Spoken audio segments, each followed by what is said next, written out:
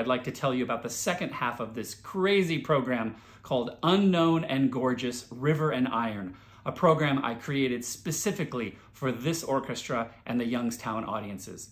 The first piece on the second half of the program is by Peter Boyer. It's called Rolling River, and it's a beautiful, beautiful romantic piece that's based on the tune of Shenandoah. The next piece on the second half is by Tobias Picker. It's called Old and Lost Rivers. It is so different than the first piece on this second half of the program about rivers. This is really sort of in your head, thinking about memories of times you used to spend by the river. It's slow, it's beautiful, and it's really moving. The last piece on the program, perhaps, is the most famous one, called The Pines of Rome by Ottorino Respighi. What a beautiful and difficult piece for the orchestra.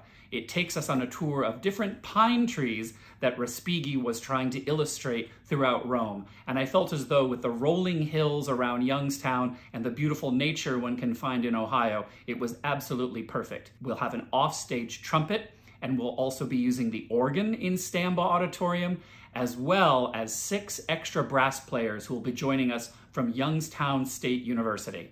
So please come enjoy Unknown and Gorgeous River and Iron with the Youngstown Symphony, March 10th, 2:30 p.m. at Stambaugh Auditorium. Hope to see you there. For more information, go to youngstownsymphony.com.